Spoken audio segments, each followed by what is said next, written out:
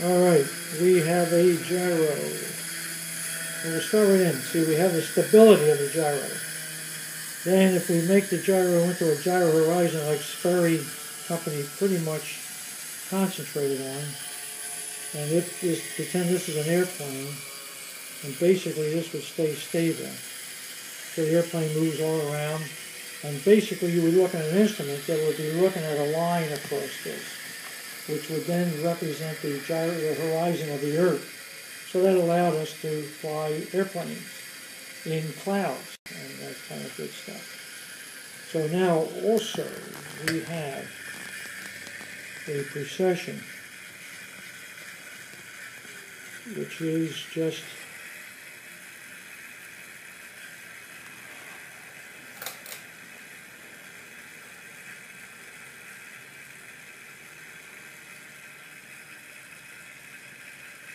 we'll spin this up again. There are some interesting things about precession, and our whole thing is either we're going to power the precession or we're going to let it be natural, which this one is, natural precession, and then we have oscillation of gyros. So now let's just say that we have here precession.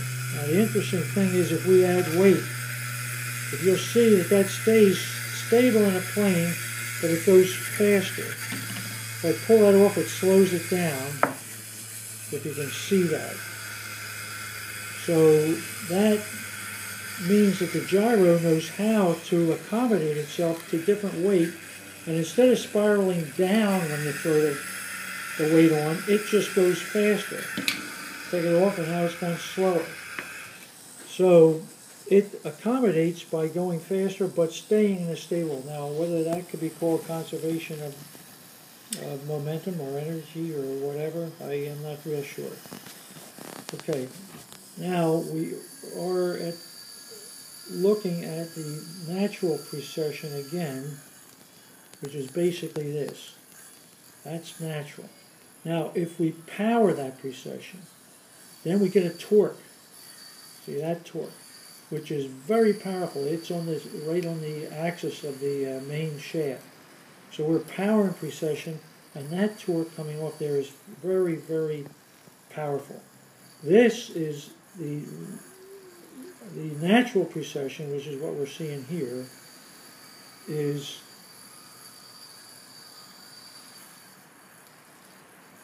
basically this. And it's fast, a little faster, but it's weak. And it goes a long distance for a little change. In other words, we're changing this angle a very small amount, and we get a lot of rotation.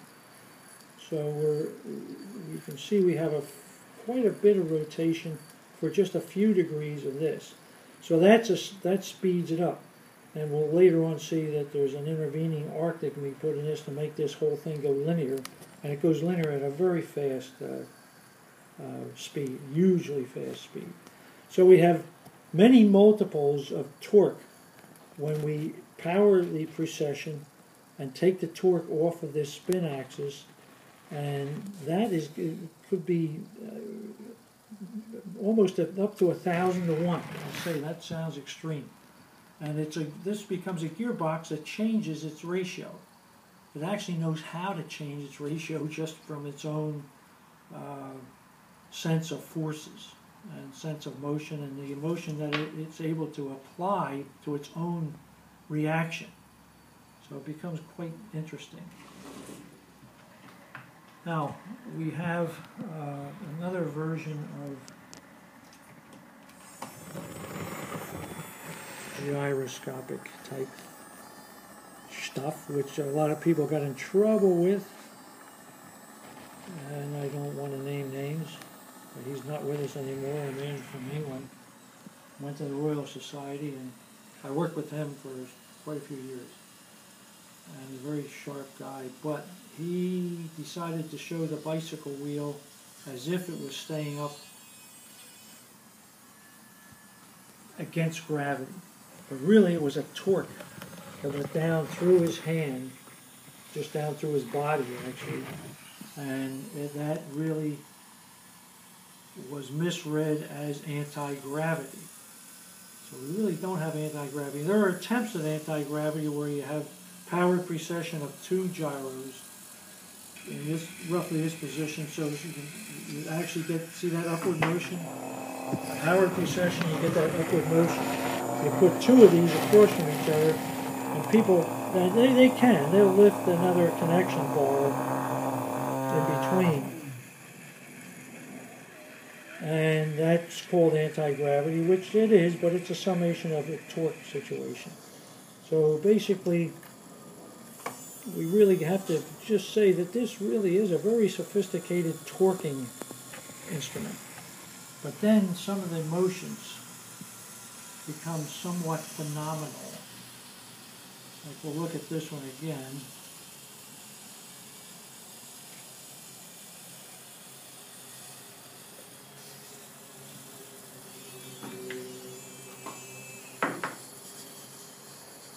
So we basically have the ability to torque itself seemingly against gravity. Now if you look at the speed that this is going around, and then we move our support point, and now, unlike what Mr. Newton has observed, we are going slower when we bring the gyro closer to the pivot point, and faster when it's outside the pivot point. Now, we've lost some spin here, so we're not getting, but that speed is faster than when it's closer. And that sort of goes against, I really have a reluctance to say this, against Mr. Newton's conservation of momentum. So when the big gyro, Big Daddy gyro, overcomes all the little gyros in these atoms, and basically that's what's happening. So it dominates all these little gyros. So Newton needs the little gyros, but here we have a big gyro. Now Newton never saw a gyroscope because he didn't have shafts, he didn't have machining, he had none of these things. And what he came up with without knowing about gyroscopics is phenomenal in his Principia, or whatever his book. He just came up with so many things. Now we have a couple other motions that we can look at.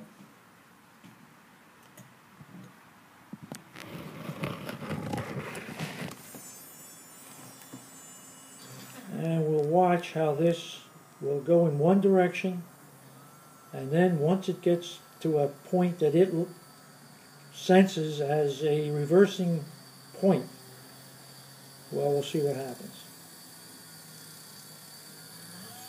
So basically we go through there, and now it goes back. So it's really going in one direction until it's parallel with this plane of motion, then it goes back.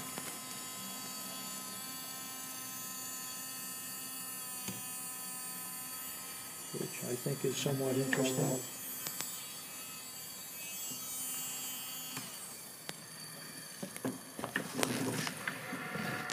Now we have another demonstration of what we call Newton's laws.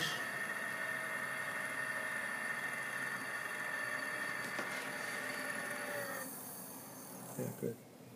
Thanks.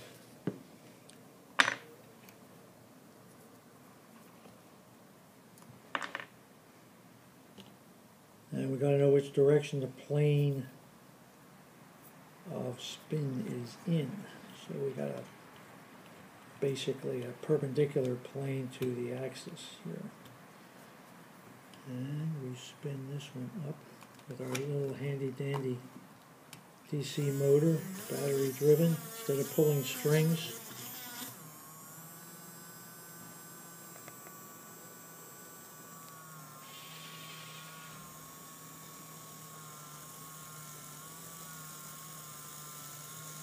Now what we're going to look at here is, again, this momentum of speed of radiuses. If we look at it now, the speed that we're going with it that far out, and we can see that speed. Then we move it a little closer.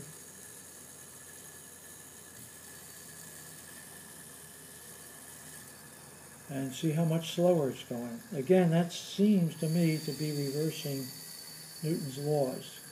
It goes slower when it's closer to the pivot point and faster when it's away from it. So that's given us our precession, our power precession. And here's another example of that power precession. That when we move this a very few degrees this way, we get a lot of travel this way. So you can see that. We can force that up and down. And that becomes ultimately a chance to get an oscillation motion. Now, all we got to do is arrange all the mechanics of this. And here's an instrument that does that. So we have a spindle and an arm, and so we have a satellite type gyro, and we will watch what that does. And we'll see if we can try to make it look like I'm really not doing this. As a famous person in our history said, I'm not a crook. Alright, sorry about that.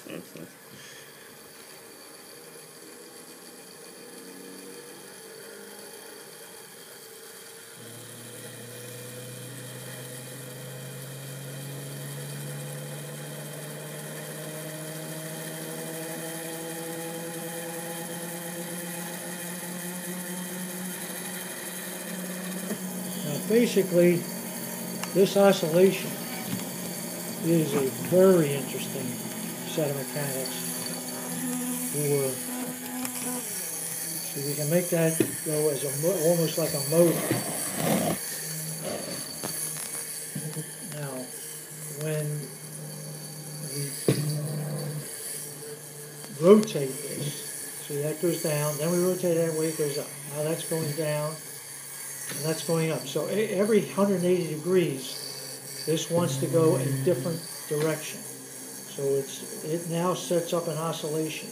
That happens to be quite powerful. That is, again, along the axis. It's parallel to this arm, but it still works through the torque of the arm, no matter where the arms are. So we end up with this ability to oscillate. Now we can make a motor by backfeeding the oscillation. So now we're motorizing this. Or we can just take the oscillation side of it, and I'll try to show that in a little better, with a little better mechanism. We'll see if it works.